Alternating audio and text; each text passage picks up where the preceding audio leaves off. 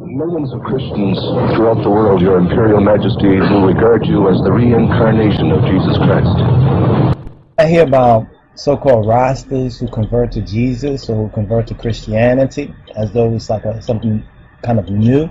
It makes me wonder, well, what did they get involved in to begin with? When you understand the truth of Rastafari and of Qedamawi, Haile, Selassie, you know the foundation for this, the true foundation, should I say, for this way of life is Q.H.S, Christos, is the Bible, is prophecy, is being, in fact, Rastafari is the true Christian man, the Son of Man, in prophecy, in revelation, that Q.H.S Christos spoke of. So when you hear people say that I was Rasta but I converted to Christianity, you really have to ask yourself and ask them what form of Rastafari or what Rasta did they convert to, and really question it, because the foundation of Rastafari is Q.H.S Christos. That's just a point of order.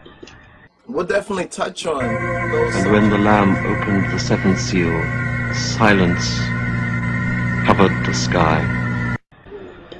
Yeah, contradictory and conflicting teachings or conflicting theories or ideas that do not agree or reflect the teachings of His Imperial Majesty have been put forward as Rasta, abbreviation of Rastafari, and have been believed by many folks, and their true spiritual center has been neglected because of miseducation. You know, people telling you what they believe Rasta is about or what Rasta is to their particular little individual group or something else like that. But that has to be definitely cleared up.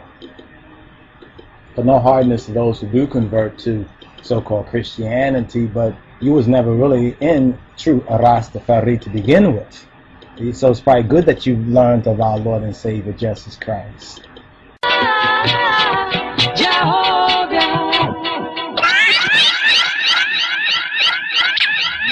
The truth has overcome the lies, the good news of His Majesty in His Christ.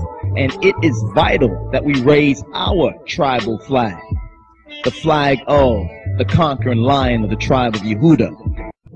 Millions of Christians throughout the world, Your Imperial Majesty, will regard you as the reincarnation of Jesus Christ.